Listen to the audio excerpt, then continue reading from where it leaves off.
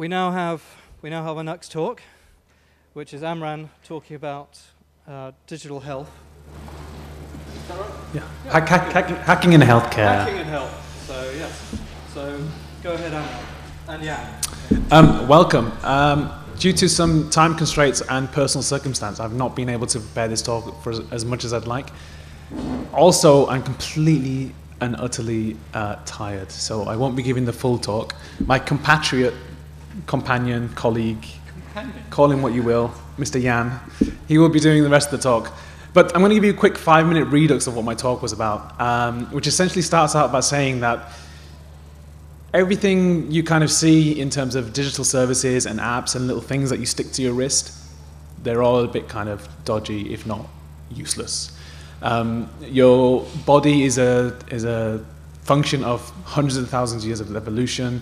It works on timescales of months and years rather than days and weeks. The most important thing you can do for your body in terms of monitoring is actually not to monitor yourself and eat well and eat healthily. The whole 5-day thing of fruit and vegetable comes from a Californian study suggesting that if you eat 400 grams of fruits and vegetables a day, you will be healthier. However, most dietary research is less causation and more correlation. The whole thing with wine in France and a whole bunch of other stuff, it's very much kind of, oh, well, these people seem to be doing this and we think that's healthy. One of the things that kind of sticks, if you read through research papers, is the Mediterranean diet, and researchers go bananas over that. There aren't too many people doing kind of causation studies at the moment because it's slightly dodgy. You basically have to put a human being in a room for a couple of months and feed them exact amounts of food to kind of, figure out what effect it has on the body. Funnily enough, there's an institute in America set up recently by a philanthropist, and they're actually starting to do this. So there should be some interesting research coming out over the next couple of years about it. But essentially, what we know is not really what we know. And if you're taking vitamin pills and silly diets, well, you're probably harming your body as much as you're doing good. Stick to a diet that's more vegetables than meat. Eat sensibly, eat variably. Some things that are good for you will also be bad for you. Some things that are bad for you will actually be good for you. They've discovered things like with diabetes, certain things that you eat that are bad for you actually produce a response in your muscles that kind of help with insulin, dealing with insulin, so you're not affected by things like type 2 diabetes as much. The second part is if you are going to monitor yourself, the kind of basic things you want to monitor are things like blood pressure. Don't buy the little cheap ones from China that fit around your wrist. Buy kind of a decent one for about 50 quid. It won't be accurate, but it'll be accurate enough. And what you want to see, what you want to look for is trends over time, over 6 months or a year. Another good thing, in fact, an essential thing I would suggest for if you want to monitor yourself, you can buy these strips in a tub, and they're urine test strips. And they turn all different kind of shades of brown and yellow, and they indicate what kind of things that might be wrong with your body. And they generally catch a lot of long-term disease, things like type 2 diabetes, kidney failure, and a bunch of other stuff. And they're really good first indicators. If your body is in serious trouble, you need to go to a doctor. You need to seek out that technical science. If you're fairly healthy, maybe there's something in your diet. And I kind of encourage going to people who aren't quite doctors but aren't quite nut jobs. Some herbalists are studied for 2 years in this kind of stuff, and they're actually worth going to because they will look at your whole holistic way of being and kind of try and see any patterns in that. What else?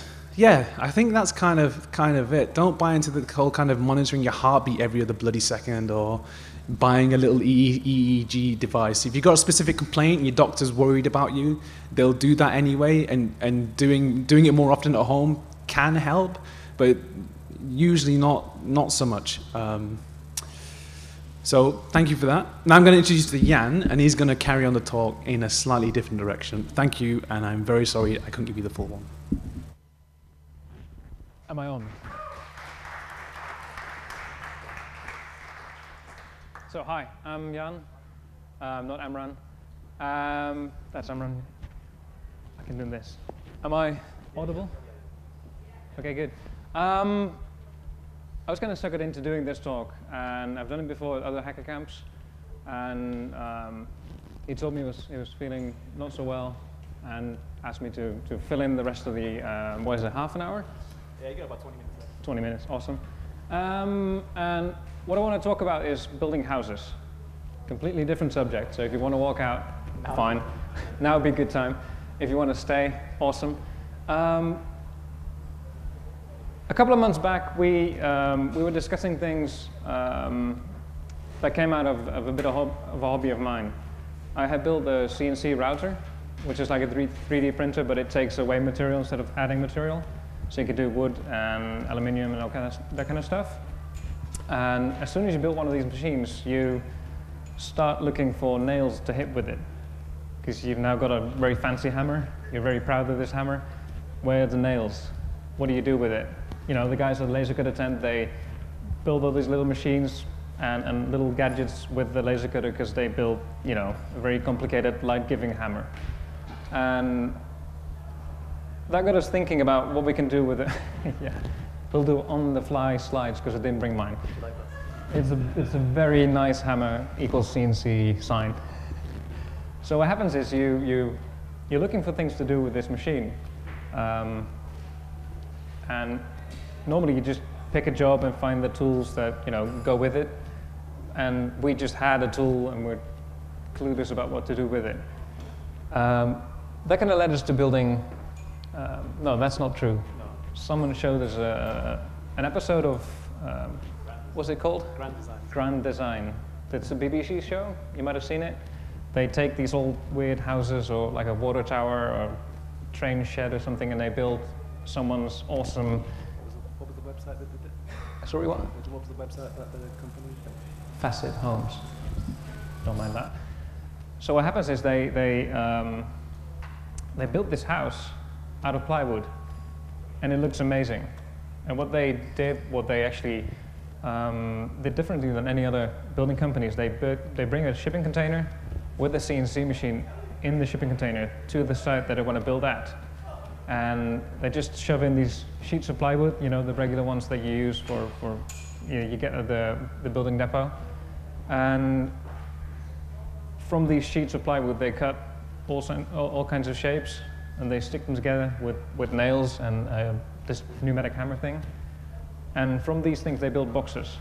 These boxes go on the floor, and they comprise all the walls, and they make the ceiling out of them.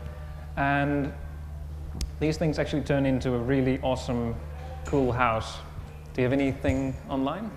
Why not? I don't know which one it is. The internet's broken. Is it? Amran's broken. Amran's broken. We knew that. Which one is it? Facet. I don't know. What are you doing? Sorry. I'll carry on, shall I?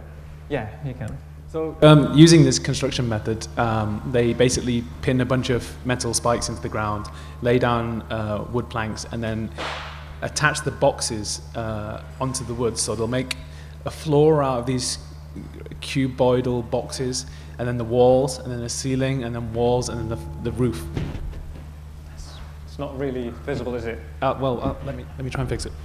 You try and figure with the browser thing. So what they do is they design the whole house in your regular AutoCAD or something, and they design every single one of these boxes, which is nice, awesome. They can build every shape they want. They build tree house-like things. They build mansions. They build this little thing, and this obviously takes them a lot of time to get from someone's plan, someone's design in their head, and then doing the whole architectural thing, designing the whole house off-site in a 3D program, and then once they've done all this, they go on-site, hopefully in summer, and they just mill or print the whole thing in 2 or 3 weeks. And if they find something that they overlooked, they change the design, do another piece of plywood in the machine, and then out comes the piece they need. I'm a programmer, and I like to do logical things, and I like to do things that I can reproduce. He's boring. So that's why the whole that's why the whole CNC machine kind of intrigued me. I can make a computer do what I want in the physical world, and seeing that episode of Grand Designs, I thought, what are they doing? Why are they deliberately trying to make, add hours into this project. They're just designing this thing for months and months on end, and then the client comes in, it's gone winter now. I'd like thicker walls, or I need more overhang on the ceilings. I don't know, whatever. They just keep changing the models and keep changing whatever they want because they're getting time to do this. And that kind of boiled down to why aren't we doing this in software? It's not a really difficult problem. It's a problem that has a lot of what are you doing? A lot of steps involved, but it's not difficult. There's no rocket science involved, and that made us think about what you really want to do. Is you want to have something like a browser where you can go in on your iPad or your work computer while you work. Your boss doesn't know about this. You go online and you kind of just draw the outline of your house. You draw what you probably can afford and want to use as a house. You draw your living room, you draw your sleeping bedroom things and bathroom. And on that map, you take the time to actually mark down where you want to have power sockets and water and windows and all that kind of stuff. You can do all that stuff in a browser nowadays. Browsers are amazing. They 3 years from now, by the time we get to actually building a house, they'll be even better. And you just draw the building plan like you do in Sims or Theme Hospital. Maybe you're familiar with these games. And once you've done that, and at some point in your life you'll actually be able to buy and afford a plot of land to build on, that's the moment you want to have some speed in the process. You don't want to have the piece of land sitting there for 2.5 years while some architect does all this architecture things, and I don't know, they might do really fancy things, I don't know. I've never talked to an architect before. But what you really want is to have the house the next month, because you don't want to have money going to your old house and money going to your new site, and that being some muddy pool where you can't live. So we think it's possible to actually make a building plan out of this floor plan and slice it up into wall segments like these. So we just kind of think, oh, that's a wall 3 meters wide. We need that many boxes. That's a wall that many meters wide. We need that many boxes. This is a box with a hole in that place, on this place for the electrical sockets or the water mains or whatever. You can all do this in software, and from there on, you just get all these box designs and shove that onto the next program, which will actually render the box, render all the stuff that needs to be cut by the CNC machine. There's not really a point to this, except for the fact that if you do this in software, you can just tinker on it, you can work on it, you can build it on scale models, and then by the time you get by to building a house, you probably have running software that you can use to actually build it. Hopefully, you've been sharing this on GitHub or some other program or software, and people can actually help you add features to the house. So I'm guessing you can start out with having a shed-like structure, 90-degree angles, not too many weird windows and that kind of stuff. But if time advances and more people add and join and start building code for this, it shouldn't be too difficult to add like roofs like this, or flat roofs, or suspension, or I don't know, cantilever things. And yeah, what Jan is not explicitly saying is that picture there, every line was hand drawn, and what we're saying is you can automate that and you can get a piece of software to draw it for you. Pretty much. So we think this could kind of transform middle class, low income housing quite exceptionally. It would put the means of construction essentially in the hands of people rather than architects. I mean, you still have to abide by the laws and regulations, but you can build that into the software to make sure things meet those standards. And the architect just becomes a checkbox. It's like, does the architect okay the plan? Yes, go ahead, build it. And I think the beauty of it is you can build they've already built houses like this, and they've had about 5 people build the whole house. You can also work in technology into this, so you can fill the gaps with insulation. You can work in underground heating. If you buy standard size glass panels for windows, you can also work in extra insulation that way. You can also include implicit design features which are meant for human beings, because if you buy a modern house right now, you might have like a little plug in the wall for your internet, but they don't put a power socket there. They put a power socket like in one end of the living room. It's like, what's the point? You're doing it on cost purposes, and you're doing it for your own convenience. You're not doing it for the convenience of the person buying the house.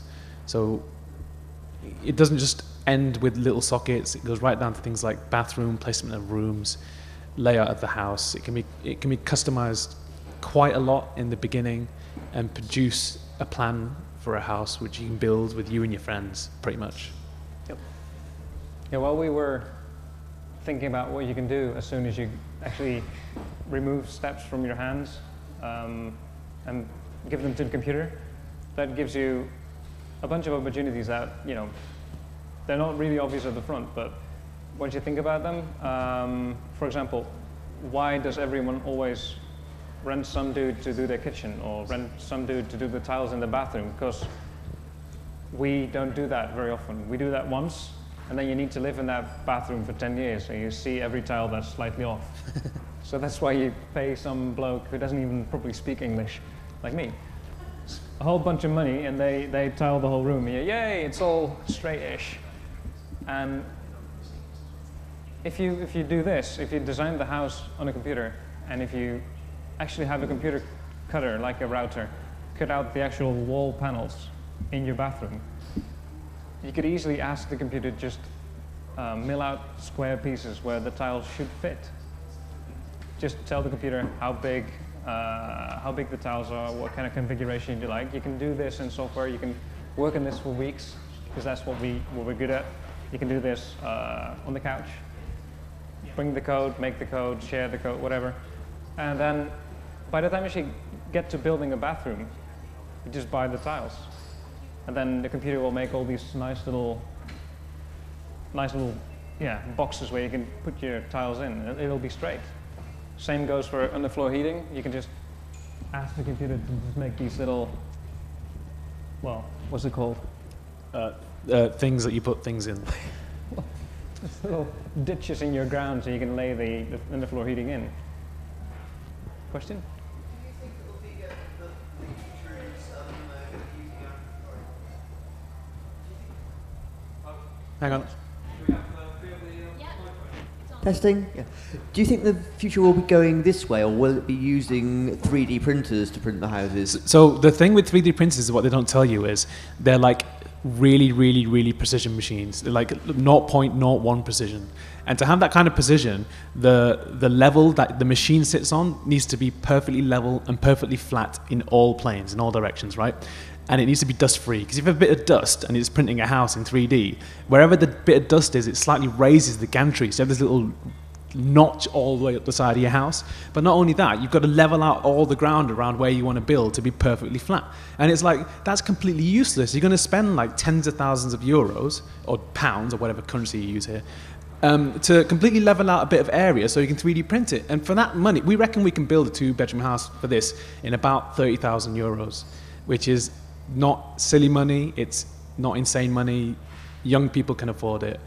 That's how much it would cost just to level out the ground, just to build 3D printing for 3D houses. They don't work in disaster areas because you can't even build a cardboard house in disaster areas without like trouble. How are you going to get a machine that requires tolerance of like 0.1 millimeters? There's a chap, I'm just reading this last week or so, chap, I think in this country, that has built used a converted 3D printer, well, I guess he built it himself, to do a castle-like summer house in his back garden. And I mean, it's not a castle, it's a summer house, but it looks like a castle. And I think the only real problem he mentioned was having to mix up the cement himself to get that accurate. I've never tried 3D printing myself, so...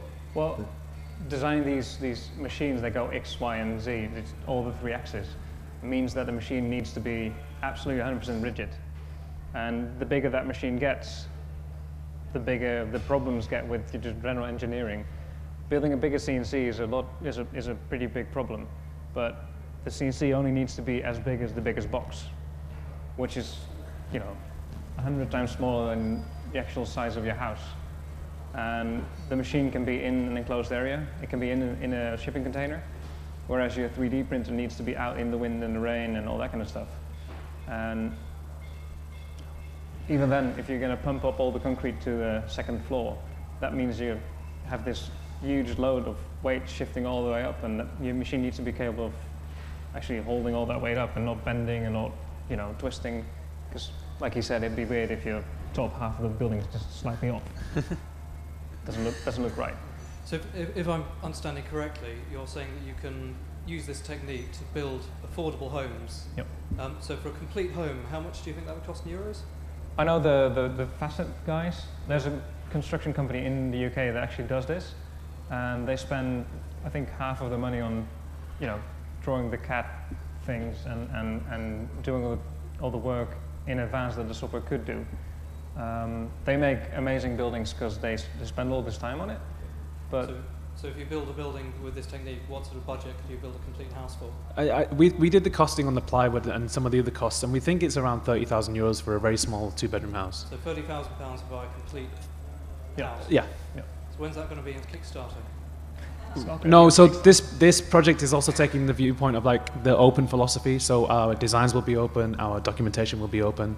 We kind of expect people to take it. The problem is you need a lot of expertise to get involved with the project to do it, and that's a barrier to entry, sure, but it's not a barrier to entry to use it. So maybe small companies pop up that use it and kind of start spreading it around. We're doing it as a thing of passion. It's a private project for us. We're not looking for funding.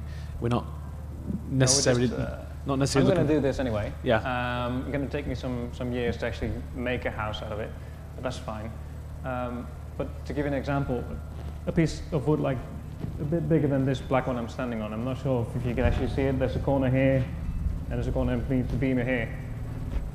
That will set you back about €7 if you buy enough of them, and enough is what you need for a house anyway. So the economy of scale compared to building something out of wood and then building a house out of wood is tremendous. And like I said, €30,000 for a small house. Should be doable, and I don't know. I know the English guys do some steel framing if they need to go across the living room and it's more than 6 meters wide, but even those things are not that expensive. So yeah. Any other questions? Oh, we've got one at the back here. Actually, for time, I think probably you've got to wrap up after this. Yep. Just in terms of the cost to the company who starts doing this, would that just be the CNC machine? Is it all quite standard, or would it require some specialist large-scale CNC machine? No, I mean, you can use the CNC that fits inside a container, and that's what the guys who did this originally did. So the CNC machines that they used are standard run-of-the-mill, not very special, not very accurate machines they buy. I think they spend about €30,000 on the container and the CNC machine and all the other crap that they think they need. And that's something you can just sell off at the end, or maybe borrow or rent or whatever. So that's an investment you need to make, which is obviously the same for a small and a big building. But if you want to make more buildings, that's fine with the same CNC machine. And I think you can build one yourself if you're into that kind of things. You can build a big enough CNC machine for about £5,000.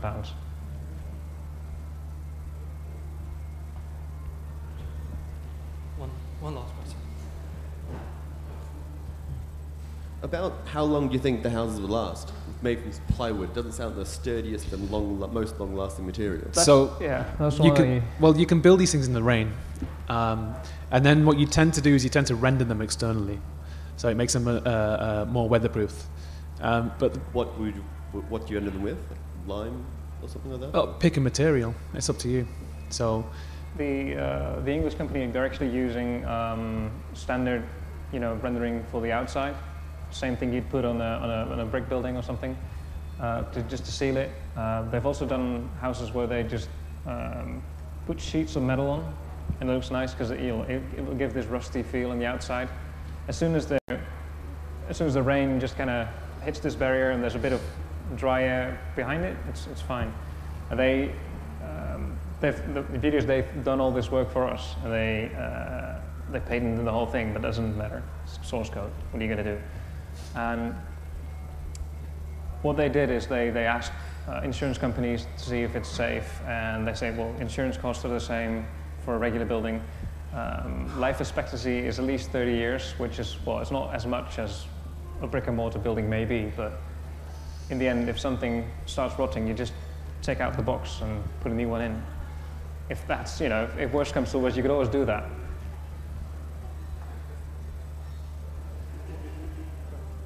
All right. I think that's it. Yep. So if nobody else has any questions. So yeah, thank you very much. We had two talks at the price of one there. We've had hacking healthcare and Amran's insight into how to take care of yourself, and all about new forms of construction. Yes. And I don't know why you're not putting it on Kickstarter. You get some money on that. Who would say no to a Oh, house of 30 We want to keep control, and we want to keep control of how we would do it. If we had to do it on Kickstarter and raise funding, we give away control, and essentially it might end up that the project isn't free anymore. And what's the point of doing this if a company holds it? It will just die. Okay, I just want to build a house. That's it. Okay, Okay. thank you very much.